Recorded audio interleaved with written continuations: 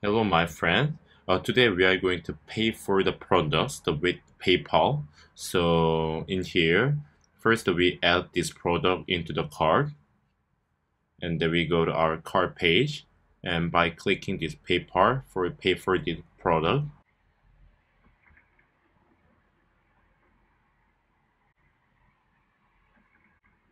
So now if we click this pay now, now we successfully purchase the item with the PayPal.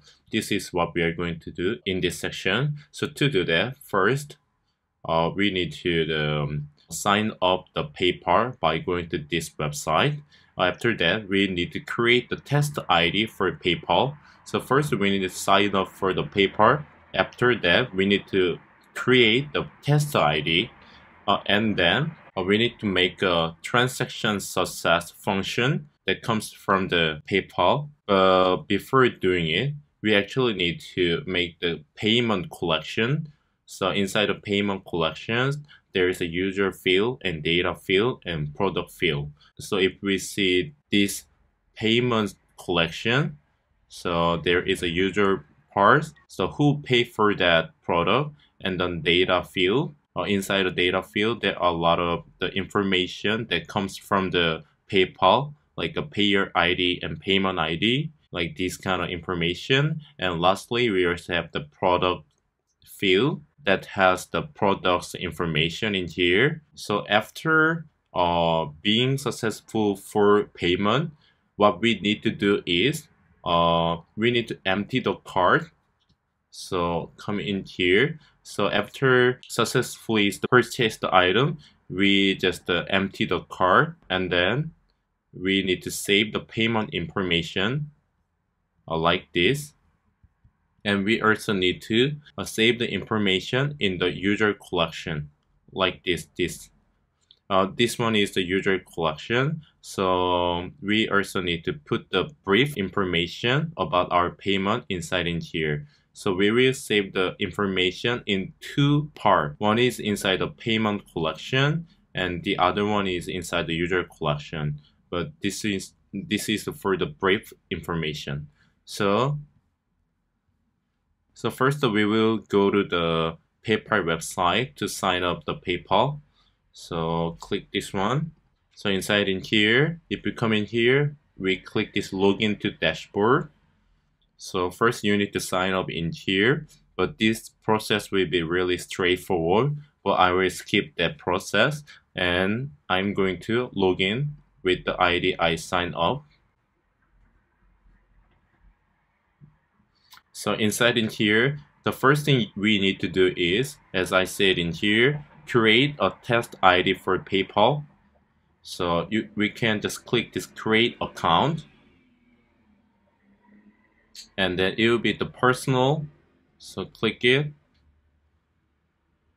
I already made the account for the sandbox. After that, we also need to set the password for this one. So click the view and edit account in here.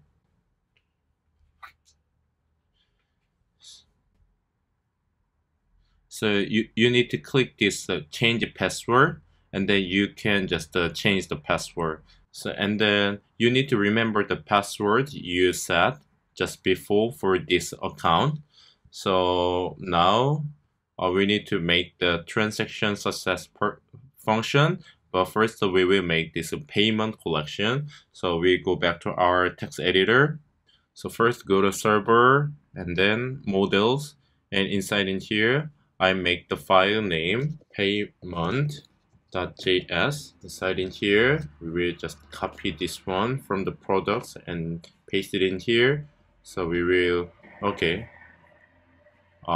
this one has to be the JS instead of just J. So and then we just delete the field only belong to the product schema. So this one is the payment schema, so change the name, payment schema, payment. So I need to fill the fields for the payment schema. First one was user, so user type will be array, and then default is the empty array. The next one is the data, and type is array default, and then product type is the array again, and this one's default is also empty array. So that's it for the payment model. The next one is the make the transaction success functions. But on second thought, I think we need to make a PayPal button first. So which is this PayPal button. So to make this PayPal button, we need to download this React PayPal Express Checkout dependency. So this one is in here, like React PayPal Express Checkout. So first we are going to download this dependency by going to our text editor. So we are going to make a button in here inside the cart page. Just a PayPal button. We will make one component for the PayPal. So inside the utils, and we will make the file name paypal.js. Inside in here, rfce for functional component, and we will download. Go to the client, and then we will download the dependency. This one, npm install React PayPal Express and check out and save. And then from here, first I want to go to PayPal the npm page in here.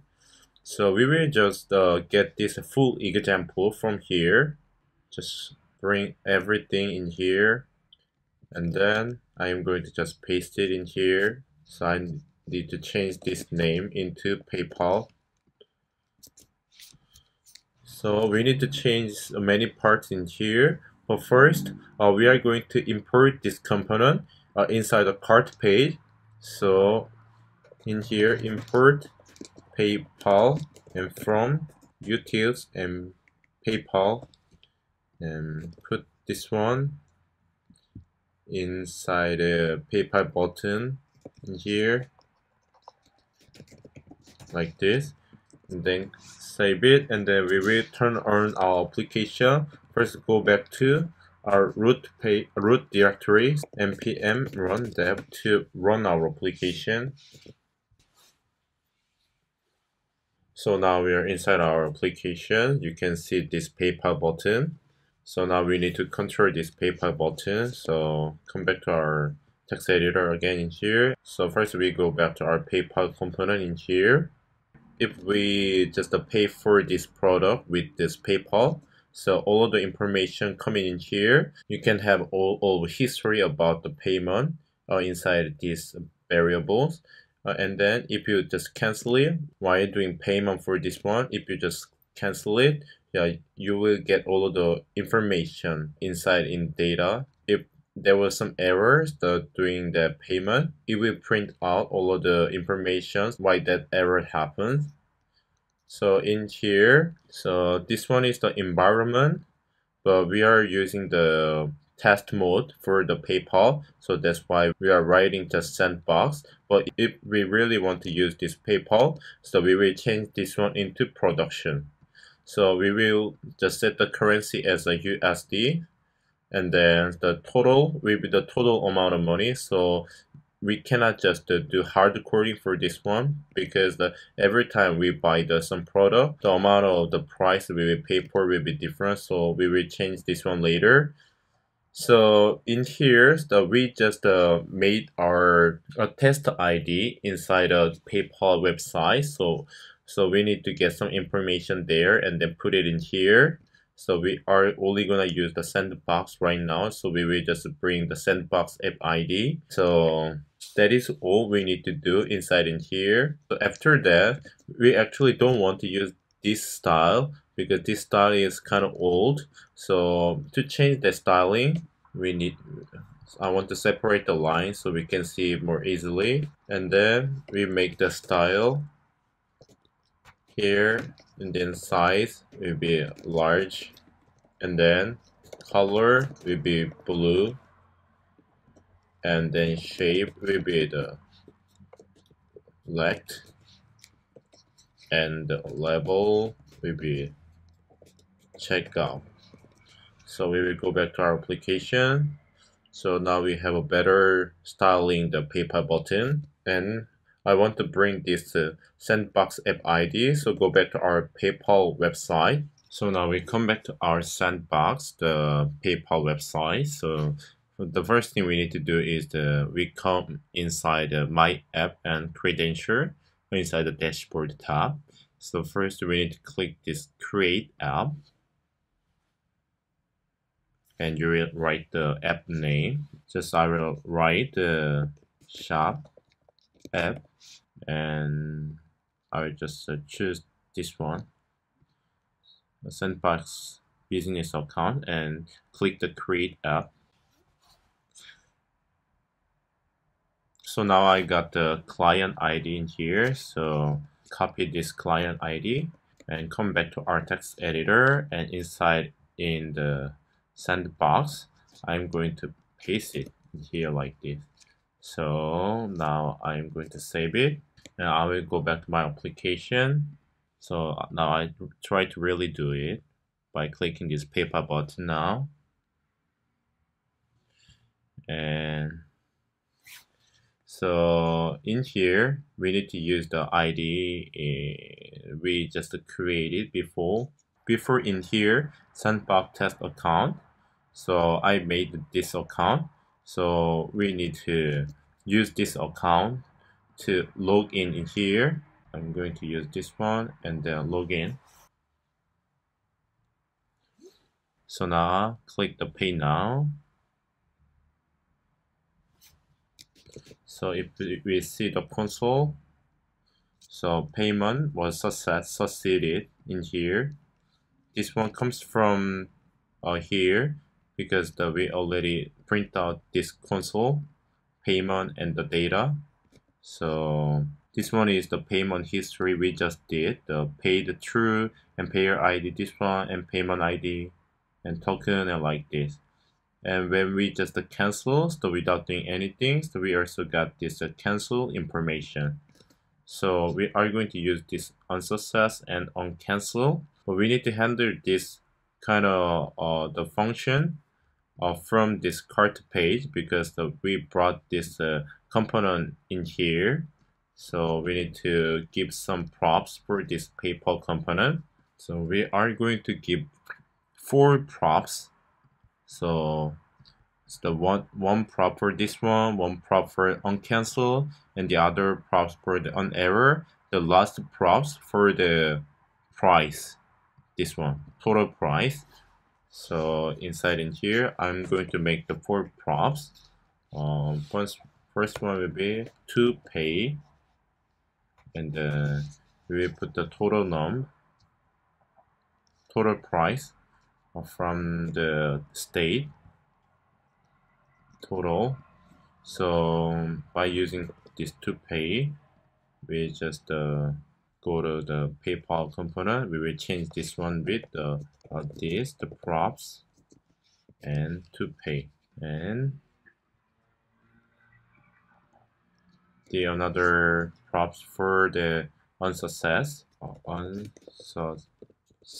So we will make the name transaction success.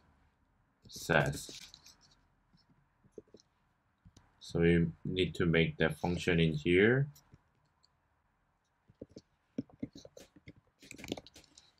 So after being successful for this payment, so we will do the empty the card and save the payment information inside the payment collection and user collection. So that's what we need to do in here. So we need to do a lot of things in here. So if I put the props in here, that will be transaction error, transaction error. to make this function in here, const just simply we will say the PayPal error, and lastly transaction cancel. Just simply we just print out transaction cancel. So we put this function in here as a prop name transaction cancel. We need to put this prop inside this PayPal component. First inside the unsuccess, this prop and unsuccess payment. Unsuccess comes from here. And with these two, transaction error and cancel, just you can do something in here as you want, but I'm not going to keep doing it because it's already enough, I guess. And the last thing we need to do is to make this transaction success function. So first, I will use the Axios, and then I will do post request. The name, the path for this API will be API users and success by, and we need to put the variable in here. Just let variables, and then I want to put the cart detail in here, in user cart detail, and I also want to put the payment data. This will be the just data that comes from this here. So you see so many information we got. This one, we will put all of the information, just in here like this, inside the payment data. So we put this variable in here, and then the response, or if response data success, we will do something else, we will do something alert fail to buy it. So now we need to go to the users. This one is the props. Okay. Props user cart detail. So first we need to make this API inside the user controller. So go to users route, in here success by, and this was the post request. So but from here, I think it will be kind of long video. So first I will pause the video and then I will come back again. So thank you for watching this video, and see you in our next video. Thank you.